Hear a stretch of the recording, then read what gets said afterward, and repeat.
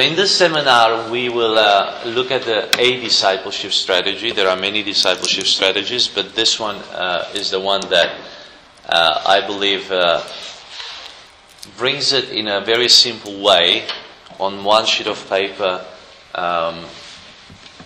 the full cycle of discipleship, and a lot of the learning that you've done in the discipleship unit can be summarized in a graphic form with this one. It provides a diagram to follow. It's quite simple. You will make sense of it as we go through it. It is very insightful. It covers the full life cycle of disciple making. So you'll be able to understand a lot of how in each stage the disciple feels and behaves. And it's very simple to follow. So hopefully you will make sense of it. Now, the greatest leader that ever lived was Jesus Christ. But what people don't realize is that he was also the great leadership model in making leaders. He was the greatest discipler as well. Not only was he was a good leader, but he was able to make disciples just as good as he was, in the sense he wanted people to replicate him, or he wanted to be replicated in other people. So this is the full discipleship strategy. And what we'll do today, we'll take it in each batch. So this is the full diagram, but we will break it down in phases. So there are 4 phases in it, and I will explain to you each phase. Just remember that in the middle there you have a heart, which means that everything we do here in being a disciple and making disciples is done in a loving relationship one-on-one. So the heart stands for a loving relationship one-on-one. So everything comes together in loving the Lord and loving one another. If the relationship is centered on love, then it is built solidly. So in phase 1, we have... So Jesus calls people to come and follow him, basically. So that is the call that Jesus makes on the people to follow him, and the disciple just responds to that call. He is very enthusiastic, so the enthusiasm is quite high. There's a lot of confidence. He's confident. Oh, I can do this. I can follow the leader. I want to do this. This is basically like an apprentice getting a new apprenticeship.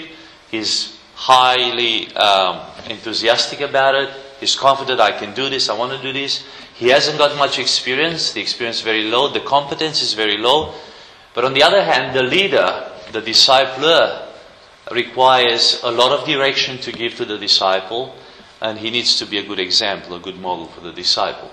At this stage, he doesn't need any consensus. So he doesn't need to negotiate anything with the disciple.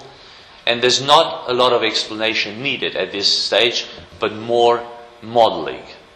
So low consensus, low explanation, but a lot of high direction and high example. At this phase, the simplicity is in these 4 words: I do, you watch, basically.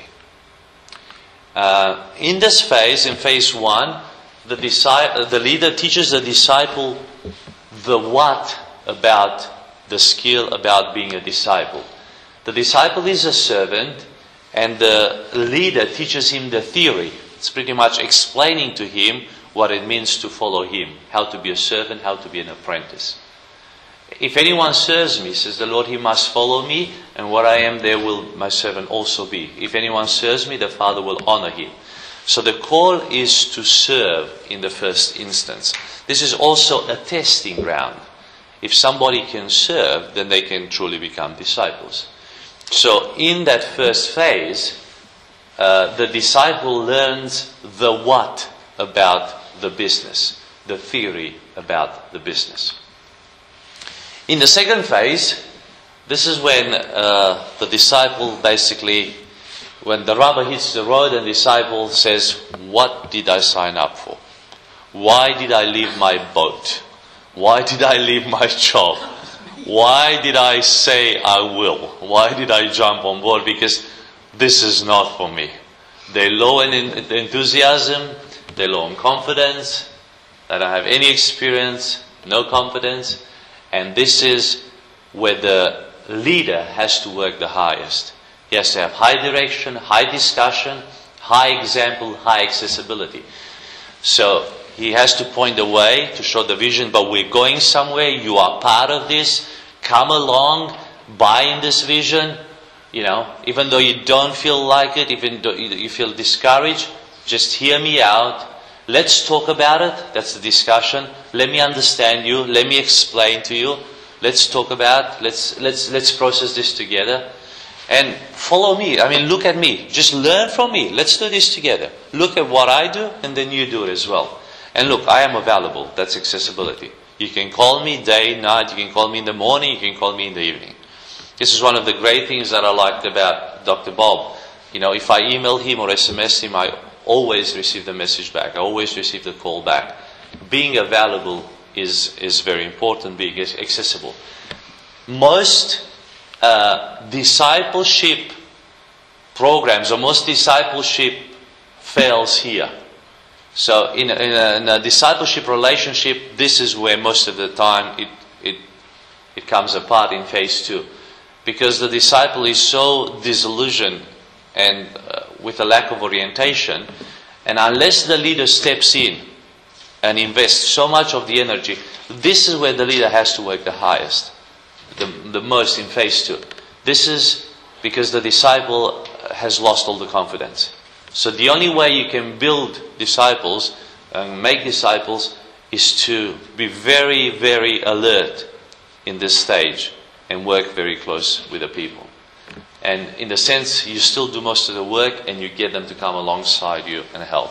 And that's the summary there. I do, you help. And you're reiterating that. Look, just look at me. I'm doing it. Just come along. Come along, come along. Let's talk about it. So that's what's happening in phase 2. In phase 2, the leader is showing the how of the business. And this is where the student or the apprentice or the disciple becomes a friend. In John 15:15 it says, "No longer do I call you servants, for the servant doesn't know what his master is doing, but I have called you friends, for all that I have heard from my Father I have made known to you." So when somebody becomes a friend, he learns the trade. In the first stage, he only learned the theory, but now because he was watching, he was part of the process, he is learning the skills of the trade. He is learning the skills of being a disciple, a follower. So now he becomes a friend of the leader. So that's what happens in phase 2. As I said, in phase 2, the disciple is very low, so he needs that friendship from the leadership. So the leader has to make himself a friend. Remember, Jesus was even a friend of sinners. That's how much he reached out to people so he can lift them up. In phase 3, the disciple begins to get a bit of an identity. He's gone through the deepest of the valleys, and now he's coming gradually. Everything is beginning to increase. The enthusiasm is beginning to grow. The confidence is growing. They're not high yet, but they're growing. The experience begins to grow. There's some competence coming through. The leader doesn't need to give them much direction anymore because they already bought into that. Now the leader has to reach a way of consensus. He's talking to the disciple and he's saying, well, what do you think we should do here? How would you tackle this? Should we go that way? Okay, try it that way. So there's consensus, there's discussion. They are communicating. He's not just telling, he's not just directing, but he's saying, let's talk about this. What do you think would work best? What did you see me do? How did we do it before? How did Jesus do it? And the accessibility is still high because in this phase, the disciple is still trialing things. He's testing things. So he's saying, okay, I went there and I did that. I prayed for that person and nothing happened. It's just like the disciples came back to Jesus and, they said, well, this, we can't perform here, And then Jesus says, well, you need fasting and prayer, these kind of demons, So there's a lot of accessibility required at this phase as well. In this phase, in phase 3, the disciple understands the why about the business. So here he becomes a son. So remember, he was a servant, then a friend, and now he's a child. He's a son of the leader, a spiritual son. Here he understands why we're doing what we're doing. He actually understands the business. Jesus said to them, "Children, do you have any fish?" They answered him, "No." So Jesus is calling them now sons, children. Now, you only give the secrets of your business to your son. You may teach the trade to a friend, to your apprentice, to your servant. You only tell them the theory and bits and pieces. To a friend, you actually give them the trade skills. But only a son understands why you're doing the business, why you're running the business. Only they understand the business. So that is passed only to the son. And this happens in phase 3. And here, you see, the summary is: you do, I help. You do, I help. In phase 4, in the last stage, this is where the disciple is reaching a place of high in everything, high enthusiasm, high confidence. He's got the experience now, he has the competence, he can make decisions, he's confident about it, he has done the hard work, he knows what needs to be done. The leader doesn't need to direct him anymore, doesn't really need to be an example for him anymore. There's still discussion, there's still explanation, there's still consensus. This is where they sit down and they plan things, they negotiate things, they talk about things. So I would say that in my relationship, let's say with Dr. Bob Chapman, we're spending most of our time now at this phase, where he still explains to me, there's still consensus, but he allows me to make the decisions. Do you understand? We just bounce ideas off each other, we talk to him. He has an expectation that he doesn't need to motivate me. You've reached a level of maturity when you no longer need motivation, external motivation. That's when you know you are a disciple. So that's a good test. When you no longer need to be motivated by others, when you are motivated internally and you have that passion inside of you, that's when you reach a level of maturity. Also confidence, you know who you are, you have the identity, you can go forward. You have some experience and that's growing, ever increasing, and this competence, you can actually do the work. And at this stage is saying, well, now you do it and I watch you do it. It's basically I step back and I watch you do it. Now you're in the arena, you're doing it. And in this phase, we're no longer asking the what, the how and the why, we're asking the whom. Who will you father? Who will you take now the process from the beginning? Whom will you take on board to disciple? You are becoming a leader, you are becoming a spiritual father. Who will you pass on this legacy to? Now it's about the legacy. Before it was about the theory, the trade, the business. Now it's leaving a legacy behind. You're taking it to a strategic level where you want to make disciples yourself.